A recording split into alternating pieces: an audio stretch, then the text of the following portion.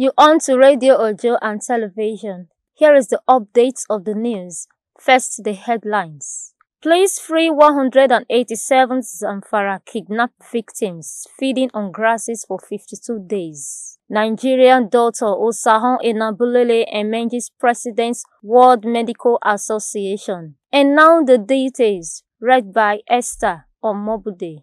The Zamfara State Police Command has rescued 187 kidnapped victims who have been eating grasses in bandits' den for 52 days due to lack of food. The victims, who were kidnapped in different parts of the state, were reportedly left with no food by the bandits, and they resorted to eating grasses in order to survive. One of the victims, who gave her name as Akima Mutala, told newsmen that 17 persons allegedly died as a result of starvation. Receiving the victims on behalf of the government, the secretary to the state government, Alji Kabiru Balarabe, said the state government will continue to put pressure on the bandits until they finally give up. The state commissioner of police, Ayuba Ekana, noted that due to pressure and lack of food, bandits were finding it very difficult to operate.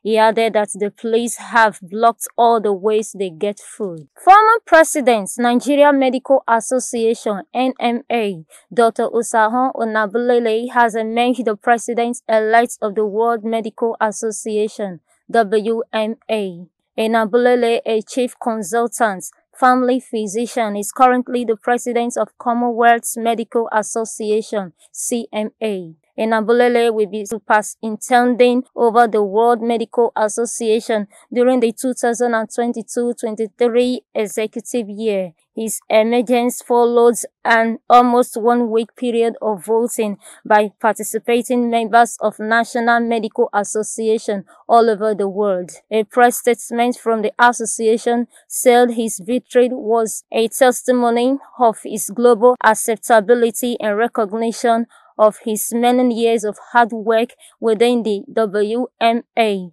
his profound intellect, sagacity, and excellent performance in all responsibilities assigned to him, and his undeniable progressive contribution at the global body. Onabulele's opponent at the election was Professor Dr. Muhammad Ashraf Nazamin, a professor of orthopedic surgeon and the president of the Pakistan Medical Association. With these historical developments, Onabulele has once again attained another milestone by being the first ever Nigerian and West African physician to be elected president of the World Medical Association since the global body of physicians in the world was established in the year 1947. It would be recalled that in the year 2019, Dr. Onabulele became the first Nigerian physician to be elected as president of the Commonwealth Medical Association (CMA),